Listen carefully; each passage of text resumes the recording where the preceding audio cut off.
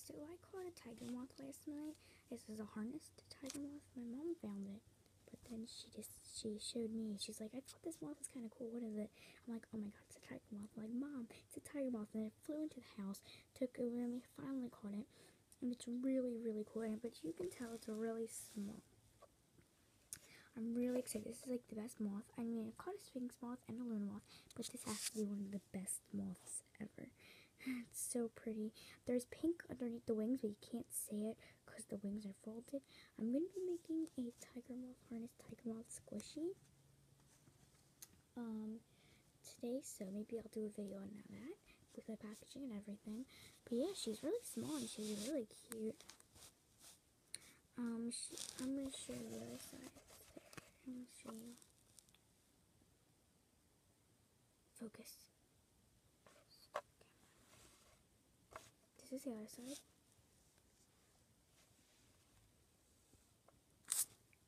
Can't really see your eyes. But yeah, my friends are coming over today, so I'm really excited. This has been a great day so far.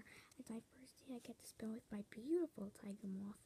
I love this moth. I think she is beautiful. I named her, what did I name her? Forget what I named you. Oh, I think I named her Sunset. Or I use Aztec because she has the stripes like Aztec. But yeah, I think this moth is really cool.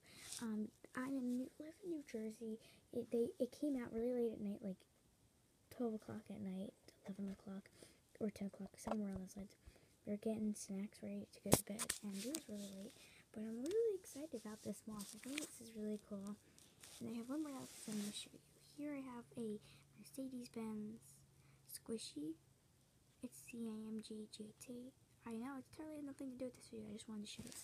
But yeah, there's the tiger moth. I'm really excited about this. Please like and subscribe to my channel. Comment down below what your favorite moth is. And if it's in New Jersey, I will try my best to attract it to my house for a video for you. And then, try and tell me what kind of moth finds have you been finding lately and where you live, so I can know if those are rare or not.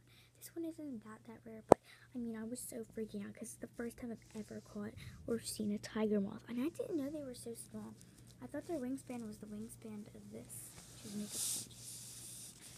So anyway, guys, thank you for watching. I hope you enjoyed the video, and good luck moth hunting. Bye.